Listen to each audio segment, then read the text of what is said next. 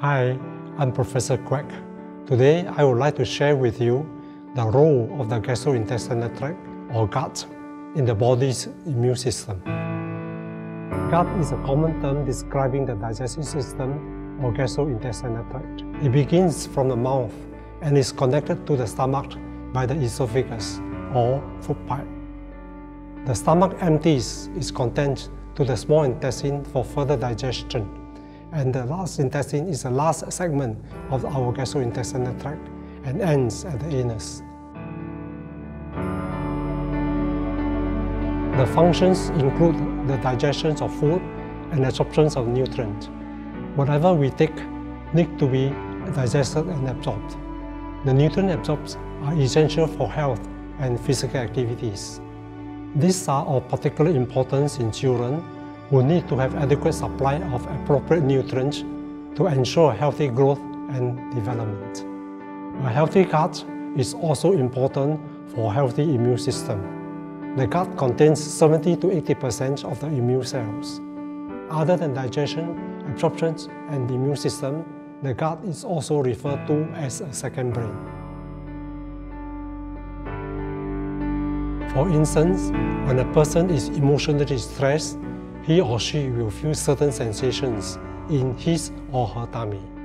Some may feel the urge to pass motion more frequently, stomach upset, nausea or vomiting.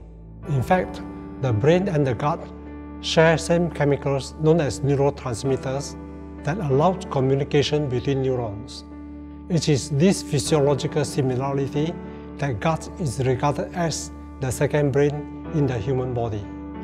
The indicators include healthy balance between good and bad bacteria in the gut, effective digestion and absorption of nutrients, absence of gastrointestinal diseases, regular bowel movement and normal stool consistency, normal immune system, and total well-being.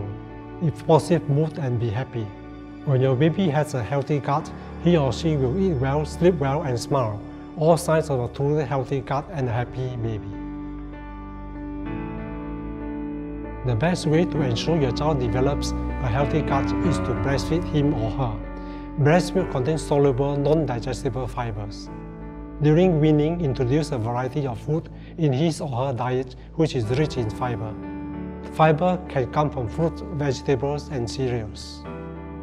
Prebiotics is a form of fiber. It is important that there is a balance of good, helpful bacteria within your baby's gut, as this supports the development of health of your baby. If your child needs prebiotic supplement, you are encouraged to discuss with your pediatrician to choose one that is ideal for your baby.